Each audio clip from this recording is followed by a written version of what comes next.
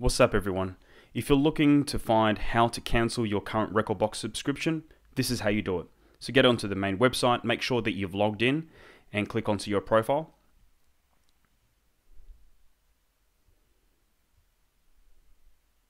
Then click onto licenses.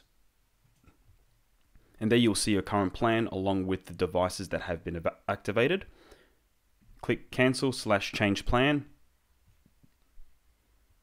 You'll see the plan page. Scroll all the way over here where you see this bit of text here. If you want to register another license, click here and follow the procedure to revoke the license you're currently using. So that main word there, revoke, which means to officially cancel. And then you'll come to this final page to revoke your license. And that's pretty much it. For more information, please be sure to get onto the FAQ page over here, which shows you an extensive amount of information about Rekordbox 6 as well as 5. And click on to plans over here, and this will show you all the following information and all the main questions that you may have come across. And that's it.